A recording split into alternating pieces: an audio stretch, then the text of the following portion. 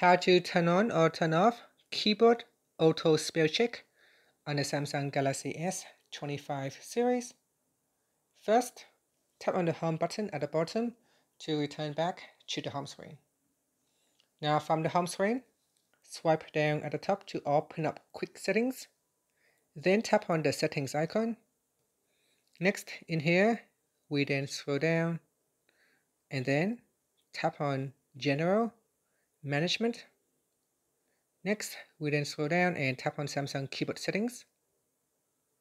Then from here, go down and tap on Suggest Text Corrections. In here, go down to the Auto Spell Check and tap on the toggle button right next to each of the language to turn it on or switch it off. And here say underline misspell words in red and suggest corrections. And that's it. After that, tap on the home button to return back to the home screen. Thank you for watching this video. Please like and subscribe to my channel for more videos.